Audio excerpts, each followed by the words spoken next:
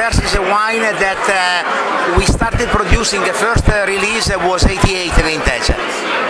And I bought the vineyard in 88. It was an existing vineyard. Why the name Sperss?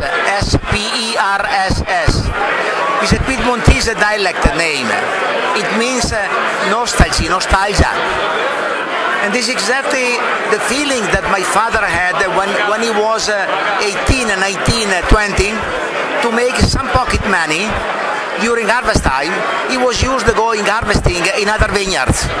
And for 3 years consequently, he went to this vineyard in Serralunga.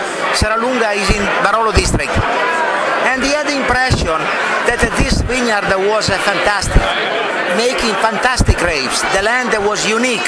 The cut of the light was unique. And I believe that he had in mind even one day, who knows, to have the chance, the dream of buying this vineyard. But never he could. But finally, in 88, I had the chance of buying the vineyard. And we gave the wine the name Sperss. Sperss is made by Nebbiolo grapes, a little bit, just a touch of Barbera, but it's Nebbiolo from Serralunga. It's a flagship from Gaja. Thank you. Grazie.